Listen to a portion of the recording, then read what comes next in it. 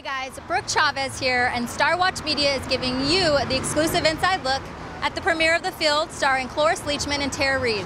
We're here at Laemmle Music Hall in Beverly Hills on the red carpet. Believe me, you don't want to miss this. How are you tonight? Good. How are you?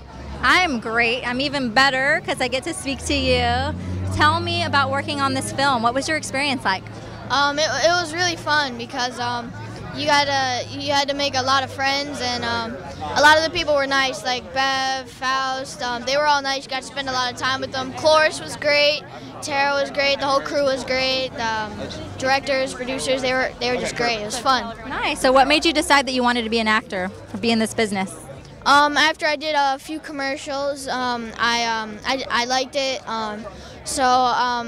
After that, I wanted to see how far I'd be able to go, and if I came this far, so I decided why not give it a shot. So you've done a movie. You did a movie before this, right? Bittersweet. Yes. How was that? That was fun. I was really young though. How old were you then? I think I was 6 or 7.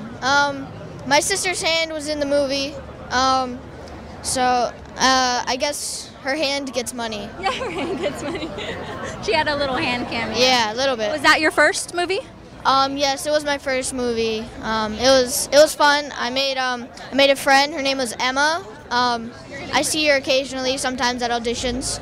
Very nice. So when making this movie, I mean, obviously you're in the movie, you know it's just a movie, but did you actually get scared at some parts? Did you get fearful, like, of the cornfields themselves? Any scary dreams? No, because whenever I was in the cornfields, they'd always have somebody with me. That way I wouldn't get lost. And plus, I was always throwing corn over really high, so if anybody didn't know where they were, they'd be, "Where's Josh?" And then you see a little corn go up in the air, and oh, there he is. So you'd be okay in a cornfield by yourself now? You'd be able to maneuver? Yeah. That's one skill that you got? Yeah, it's a useful skill.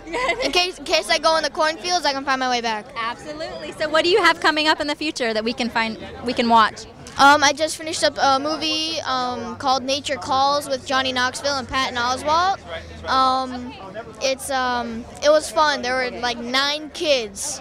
So Comedy, I take it? Yeah, comedy. I mean, when you got Patton Oswalt, it's comedy. When you got Johnny Knoxville, it's comedy. When you got them both together, it's comedy. When you got 9 kids, it's a comedy. Absolutely. Well, we look forward to seeing you in that. Thanks for taking time out to speak with us.